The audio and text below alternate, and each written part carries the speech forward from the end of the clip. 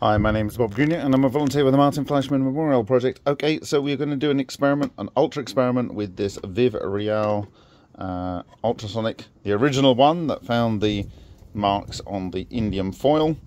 And we are going to, in there, place a whole bunch of this aluminium kitchen foil. And we are going to use some distilled water. And then that whole setup is going to sit in this bag, into which we will have some silica gel desiccant which has been dried out, and then that whole thing will be run and analysed using this Cirrus 2 process gas mass spectrometer. And first we will run this for a period of time without the ultrasound on, just to get a baseline, and then we will run it, and then we will see if it is producing any gases. I am looking to see if it will produce any hydrogen.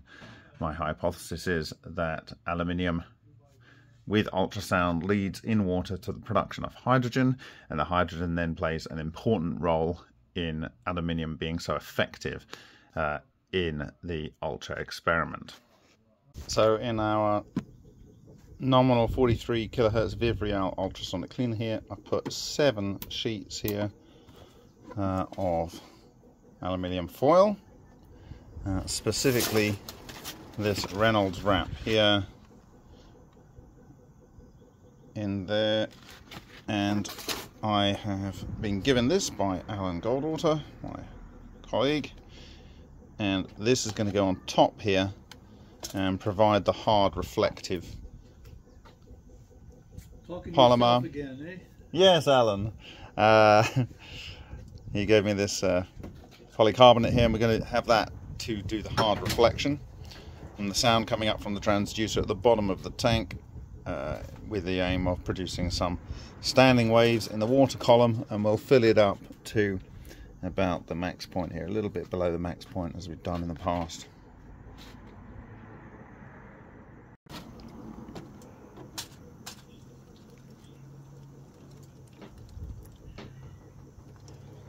Lovely distilled water, and keep it just a little bit below the max line here, because we're going to put in the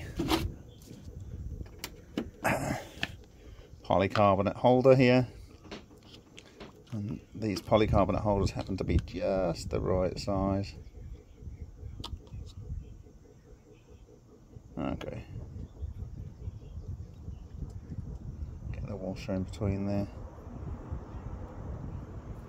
Okay, something like that. Okay, so I had to drill a little hole here, as usual, to let the air out. That means that the water is coupling the sound and not a head of air above the aluminium foil. Okay, so now it's ready to drop that down and place it in our bag and seal it up. So the idea is that the gas will, particularly if it's hydrogen, come out of the side here, hopefully, and come up to here, and we will have a sample for the Cirrus 2 in here, in between all of this silica gel, and then we'll seal this off, and hopefully we'll maybe detect some gases.